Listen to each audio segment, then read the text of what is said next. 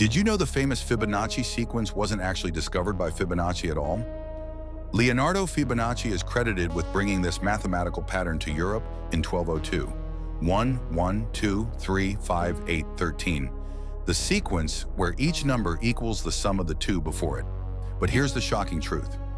Babylonian mathematicians knew this exact pattern over 1,000 years earlier. Cuneiform tablets from 700 BCE show the same sequence being used for ziggurat construction. These ancient architects embedded the golden ratio into their temple designs centuries before Europeans claimed its discovery. The mathematical proportions weren't just decorative. They were structural calculations ensuring these massive temples could stand for millennia. Every level, every stone placement followed this precise numerical relationship. When archaeologists decoded these tablets, they found detailed architectural plans using Fibonacci ratios throughout. This completely rewrites the history of mathematical innovation.